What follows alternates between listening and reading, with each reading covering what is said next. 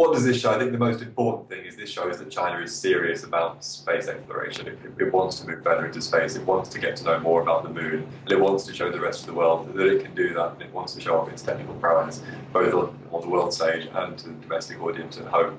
The second most important thing from the scientists I've spoken to is that China is very interested in the natural resources that might be on the moon. The moon, they say, has a very similar chemical composition to the Earth, and there are bound to be lots of natural resources up there that we are running out of down here.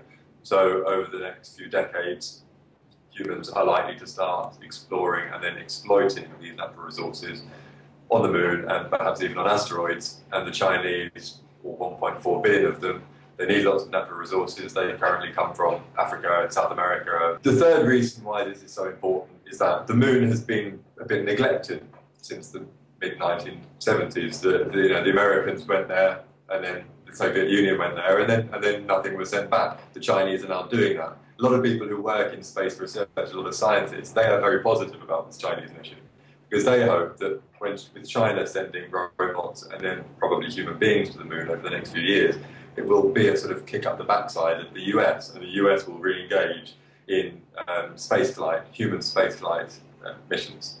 So by China sort of accelerating its campaign, the US will be obliged to do the same in this race for space, as they call it, and it will be a very good thing for science.